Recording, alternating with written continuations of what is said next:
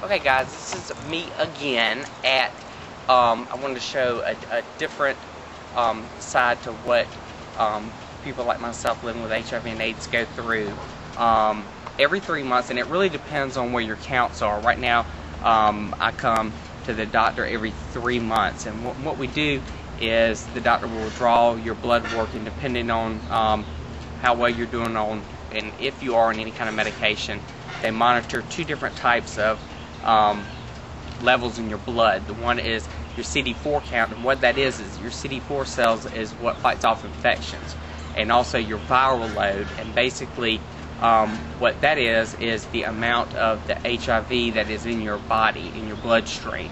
And your ultimate goal, or for anybody's goal, for the medical professionals, is to get it down to what's called undetectable. And that kind of confuses a lot of people, because people thinking undetectable means that they're no longer infected. Once you're infected with HIV, until they come out with a cure, which there is none at this point, the goal is to get it down to undetectable levels. That way you remain healthier. That way your body is fighting and controlling off the disease, and that's along with the medications. You don't do that naturally on your own. So that's the ultimate goal, and mine for the past, I'll say about 6 months to a year now. So this is my doctor, Dr. Burnside, the Burnside Clinic. He's been in business from the very get-go of the AIDS epidemic back in the early 80s. Most doctors, such as himself, you don't start out being an HIV and AIDS doctor, but he felt the need in his own hometown, and he decided to go in that profession. Has an incredible clinic and very well known throughout the United States and throughout the medical professionals.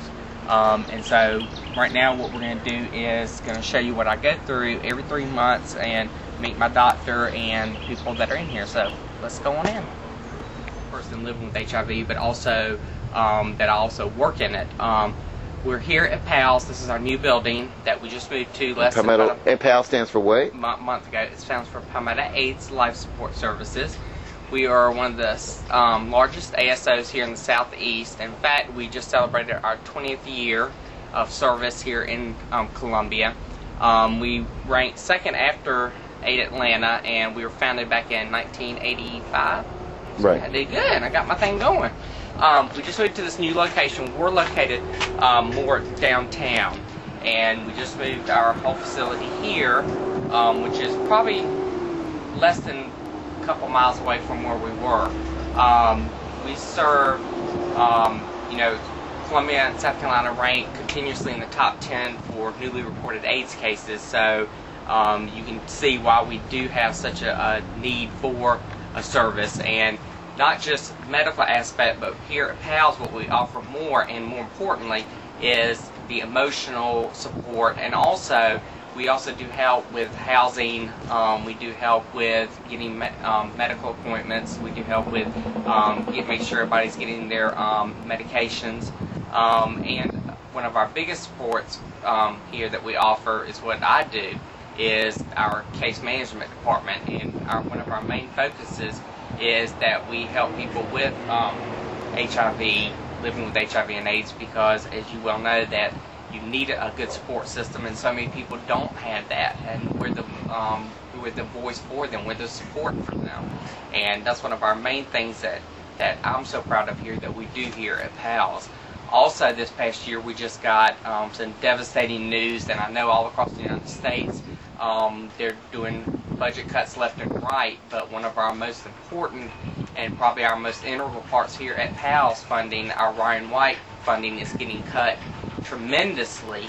And what that comes down to in a nutshell is that it's going to cut out basically my job and what we do here, and our core here at PALS work as far as serving our clients that need this emotional support. Because HIV and AIDS, yes, it's come a long way, and we're getting ready to hit the 25-year mark of the first diagnosis, but also that it goes so much further than the medical aspect. The emotional support of it is what I feel goes so deep, is so important to everyone, especially myself. And our clients here, a lot of them cannot disclose their status for one reason or another, and you have to have somebody that you can lean on. And even though that that we don't see as many people as sick as what we used to in the early and late 80s, but that still does exist here. And somebody's car's going off, so we're going to go inside and quit me talking for a minute. But basically what I'm going to do right now is just show you a little bit around PALS, what we have here to offer, and continue talking on a little bit. So let's go inside and see what's going on. Come on, Troy. Get in here. See, we're all locked in too, so we can. Hey, my name is Brian Morgan. I live in... Hi, I'm Brian. I'm HIV positive, and I was diagnosed in December 4th of 1998. Today what we're going to do is I'm going to give you insight on what I do with some of my closest friends who also happen to be co-workers of mine, where we work at PALS, which stands for Palmetto AIDS Life Support Services.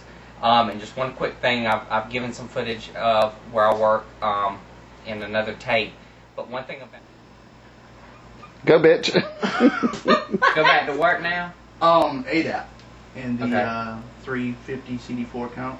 Yeah, which is that's... half dead, pretty much. Yeah.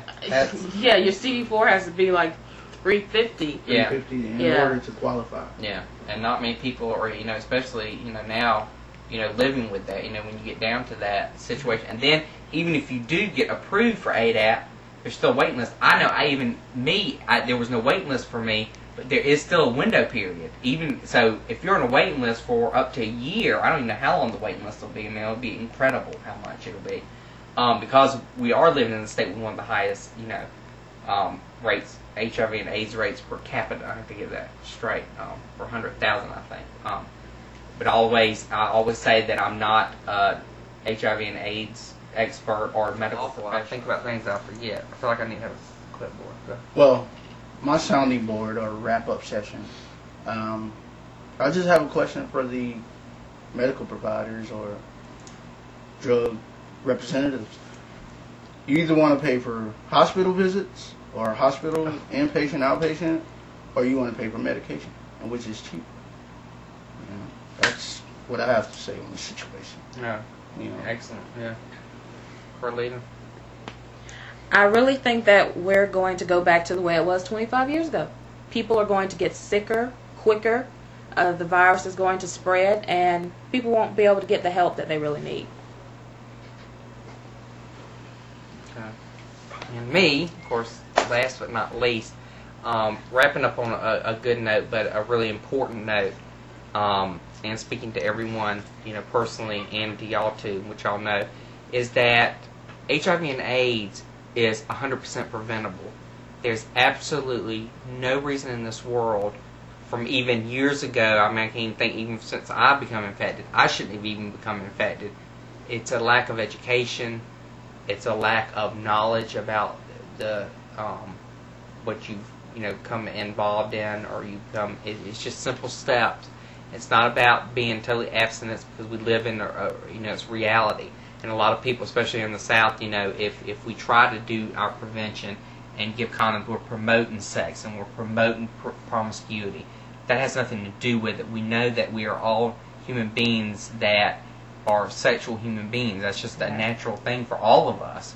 Mine has slacked off, I have to say, and that's another thing that people don't realize. You become HIV positive, you ain't got to worry about talking about safe sex anymore. Honestly, for me, and I'm only going by me and a lot of people that I know, that's the last thing on my mind anymore. Because it goes way deeper of having to, you fall in love with somebody, and I cannot sit there and not tell them. I have to, with all things, because I would never want to pass this on to anyone. Not only would it defeat what I've been trying to do here and what I've been doing for the past 8 years, or the past 7 and whatever months since I became positive, by keeping somebody else from taking the steps that I've taken.